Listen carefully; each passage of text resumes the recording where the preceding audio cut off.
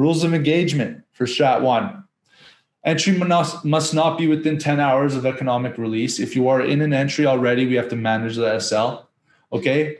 Number 2, fundamental separation must be greater or equal to than 5. So for example, if we'll just use CAD USD as an example.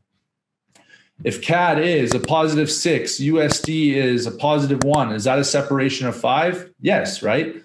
Okay, 6 minus 1 equals 5, okay? If CAD is a positive 4 and USD is a negative 1, is this a separation of 5? Yes, this is a separation of 5. Good. What if, for example, CAD is at a 0 and USD is at a negative 4.4? Is this a separation of 5? No, it's not. Thus, this does not equal a high probability for strat 1. So this is not in. That's what I mean. Greater to or equal than 5. So positive 3 and a negative 2. Good. That is equal to 5. Okay, that's what I mean. We have to have a fundamental separation of 5. And the reason for this is because when we're looking for entry, let's make sense of this. What's the most important thing for all our strategies is that we have fundamental support. We have air support at our zones. It's extremely important because we're looking for entry conditions at completion of exhaustion formations. And if we have air support, fundamental support protecting us, we have a high probability entry. Okay, extremely important.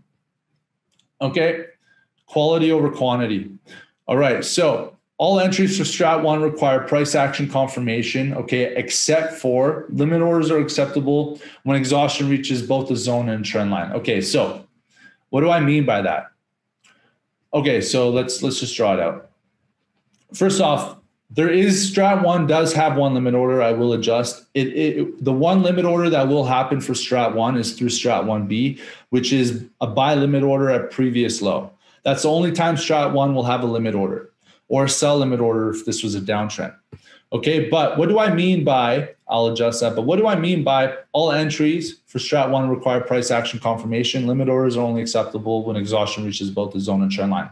In the odd case, we will have a situation where we have a zone and we have a trend line, and we have a push and exhaustion where both the zone reaches the trend line.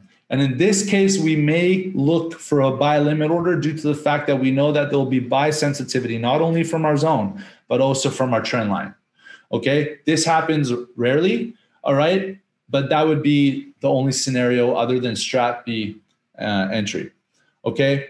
All inputs must be taken account of, okay? Meaning, again, zones, trend lines, okay? Any counter arguments. We have to rules of engagement. We have to consider all inputs, all right? So team, that's it for strat 1. Tomorrow we will be going over strat 2. I'll be doing separate analysis for the chat room or for the Discord on pairs that we're in and looking at. As far as euro yen, still very confident in that pair. We have great SL. Okay, we're just going to ride that one. Okay, we're making progress here, team. We're moving, we're doing things to improve. The algo is going to be very, very cool.